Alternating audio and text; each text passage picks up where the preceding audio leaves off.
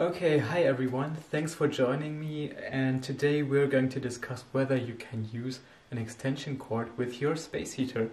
So, as you can see, I'm prepared. Here's my space heater, and here's my extension cord slash power strip, and we'll try. And afterwards we'll discuss whether it makes sense to do it or whether you should rather plug it into the wall plug directly. Okay, so let's do the small experiment and check what happens. Don't be too excited.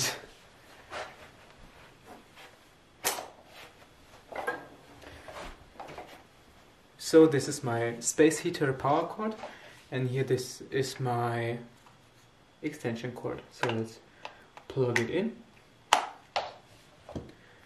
The space heater runs on full power, and it looks like everything's just fine. But why is it that if everything's just fine, everyone says you should never plug a space heater into an extension cord? Well, the answer is this space heater doesn't really draw the full power. This is an 800 watt space heater, and most space heaters use more. I have the little tiny version of a regular space heater, so my example is not the very best. However, when you plug a 1500 watt space heater into an extension cord like this one, it wouldn't really change the situation. The only difference is that through the cord there would be a lot more power flowing through it. So why is it that everyone says that you should never plug a space heater into an extension cord? The answer is pretty simple. Because most space heaters run on 1500 watts, the issue is that the electric grid of our house can't really handle any more. So as soon as you plug in more devices into your wall outlets, the electric grid gets overpowered pretty quickly. Another issue is that right at the connection point between the extension cord and your space heater power cord, there is not always a perfect connection. For example, there's a little dust, or there are some other disturbances. And these disturbances increase the electric resistance between the power cord and the extension cord. And this resistance part of the cable can actually heat up the extension cord and catch flames. And especially if you use a cheap extension cord, the issue is that even though the cord itself looks thick and of good quality, the inside may be only a very small strand of wire. If you cut through it, don't do it while it's plugged in, but you can do an experiment with an old cable. Just grab a knife and cut it and check how thick the cable is. Oftentimes you'll see it's just a tiny strand of copper wire, and this tiny strand can't really handle power at all. So if you plug in a space heater into such a cord with a tiny copper wire, the issue is that it heats up pretty quickly and the whole cable can catch fire. Space heaters need lots of energy, and the energy has to flow through something, and if you push it through a very thin strand of wire, it can get pretty risky. So that's why everyone says you should never plug a space heater into a power cord, into an extension cord, sorry. But why am I sitting right next to a space heater that's plugged into an extension cord? Well, as I already said, my space heater runs on 800 watts only, so it consumes much less power, and that's a power that this extension cord can easily handle. So I'm very confident that this extension cord can handle my space heater's power. If you have an extension cord lying around at your home, should you plug it into a space heater?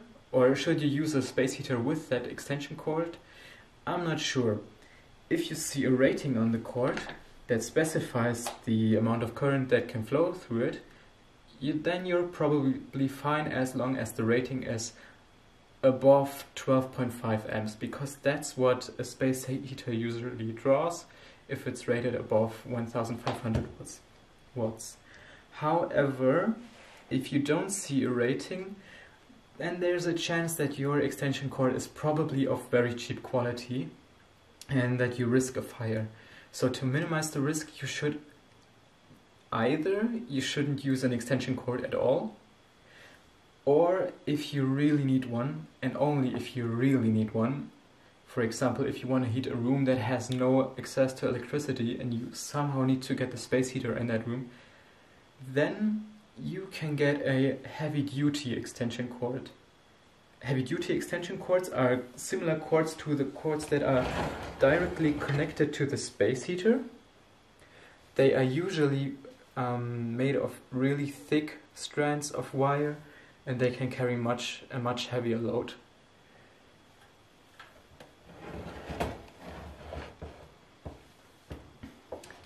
Still, by using extension cords, even if they are heavy duty, as I already said, there can be a resistance because of irregularities at the connection point between the extension cord and the space heater cord. So make sure that you plug it in correctly. So as a conclusion, you can say that you shouldn't use an electric space heater with an extension cord. The risk of the cord catching fire is just too high, and there have been many accidents. But in an emergency, when you absolutely have to use an extension cord, then make sure that your extension cord is a heavy duty one. Make sure that there's a rating on the side of the cord that says something along the line of that it's rated above 12.5 amps, and possibly lower the heat settings of your electric space heater. As you can see, when you lower the heat settings, then in my case one of the heating sources turns off and there's a smaller current flowing through the cable, which reduces the risk of it. So if you want to know which extension cords are safe to use with a space heater, then go ahead and type in heatertips.com/cord, and you'll get to a page where you'll find my article about space heaters and extension cords and whether you should use them. Basically, it's all about what I just said and some additional information, but when you scroll down, you find a heavy-duty extension cord that you can safely use and that I recommend to use. So just check that article and always stay safe. I hope this video was informative for you and you could learn something. If yes, then just smash the like button and leave a comment, and feel free to share your opinion. So, see you next time. Bye.